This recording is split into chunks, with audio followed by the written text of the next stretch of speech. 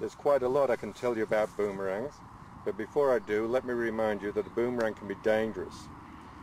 Well, I don't think a boomerang on its own ever hurt anyone, just when it's travelling fast and comes to a sudden stop on your head. So here's a few rules. Number one, use your common sense. Be sensible, don't throw a boomerang when it may hit someone or damage anything. No people, cars, traffic, no animals, no property. Rule number two, don't have a bunch of mates standing around you. They make a great target. Remember, a boomerang comes back. What you're really throwing is a bent stick at yourself. Rule number three, don't take your eyes off the boomerang. You can bet your bottom dollar the one time you aren't watching is the time your boomerang comes all the way back. And that's ouch. Rule number four, remember and use all the other three rules. So the first thing you need to know is how to hold a boomerang. There's lots of ways you could hold it like that and that. Lots of ways, and only one of them will work. We've made it easy for you. This boomerang can be thrown with the right or left hand. I'm going to show you right-handed first.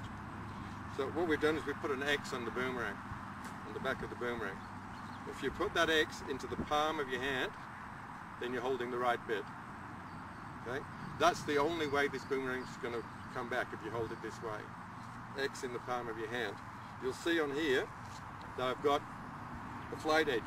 This is the edge that you look for when you're buying a boomerang. If it doesn't have one of these on it, it's never going to come back. These ones from Mananura, they come back. So you hold it like that, and we turn it around and we're ready to throw. So that's how you hold a boomerang. Right, there are 5 things to think about when you're getting ready to throw a boomerang. The first one is direction. What we do is we look for the wind. So if the wind's coming from over here, then we throw it 45 to the wind. Now what I normally do is just look for the wind. I can feel it on my face. But if you like, you can pick up a bit of grass and you can throw it, and you can see which way it's blowing. There's not much wind today, but if you want the grass to blow onto your body, that gives you the direction that the wind's coming from. We throw at 45 degrees to the wind. From there, so we turn and we would aim over here. So that's your direction. Now the height. You want to throw it up a little bit. I think about 30 degrees. So I'd be looking at the trees over there, and I would pick a tree that's at about 45 degrees to where the wind is, and I'd look to the top of the tree, and that would give me a mark for my height. Okay. Next thing you do is you have the spin. All right. Now, as I showed you before, with putting the X in the palm of our hand, what we want to do is an action that gives it spin. If you don't spin the boomerang and you just throw it with a lot of force, it's not going to come back. It needs to rotate a lot. So we need to practice this action quite a bit.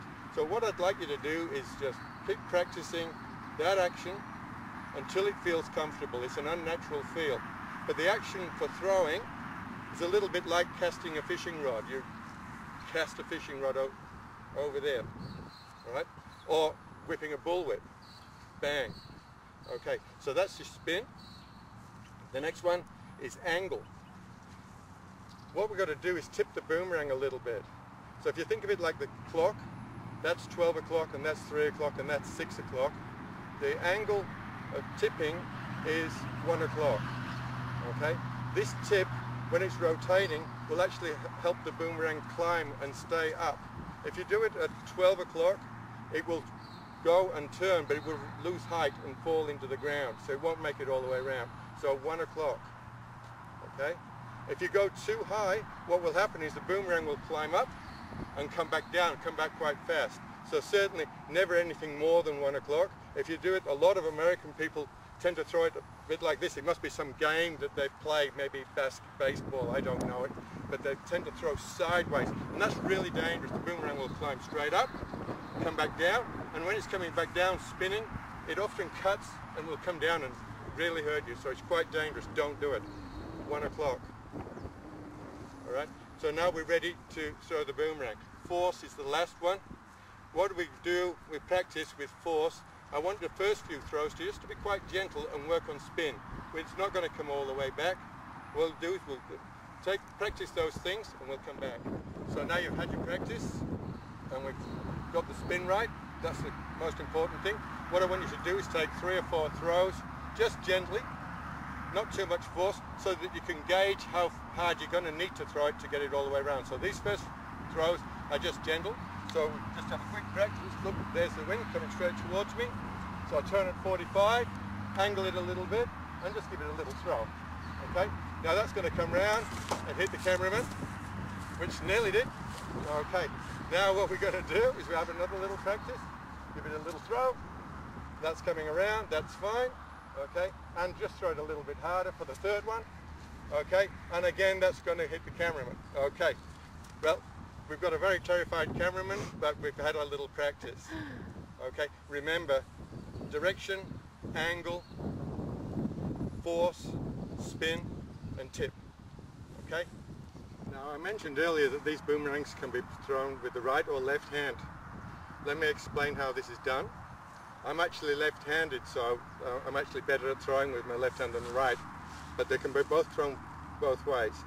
I explained before we have to have a tip, which is at 1 o'clock. Okay? So if you imagine that I'm going to throw it at that angle with that spin, if I can transfer that to my left hand and keep that angle the same and tip it and throw it over my head, not like that, that will just bury itself in the ground, but keep that tip, that angle at 1 o'clock and throw it with this hand, it will work just the same. Now one of the things that most people want to do when they throw a boomerang is try to catch it. That's up to you. I don't want you to catch it. I make boomerangs with these hands, and if I hurt my hand, I'm out of action. So I just let it land on the ground. I can pick it up. I can do it again. If this clunks me on the back of the fingers, I might break a finger. Remember, these were originally a weapon, a tool for hunting. Okay. Now, a little game that the Aboriginal people of Australia, the Aborigines, did is they taught their children to put something about 20 paces in front of them. The way that they were walking, this is a hunting technique, because remember, these were hunting, and when they threw it, it would go around and they would be walking. So it would land where they're going to be after the amount of time it's taken to go around. So they would place something in the ground, 20 paces in front, and then have them throw it, spin it round. It's a little bit harder because you have to get more spin, and make it land 20 paces in front of them. That's a good game. All right. So to finish with, I'm just going to demonstrate a left-handed throw, and we'll see if we can make it land about 20 paces in front of us. All right. So angle 1 o'clock.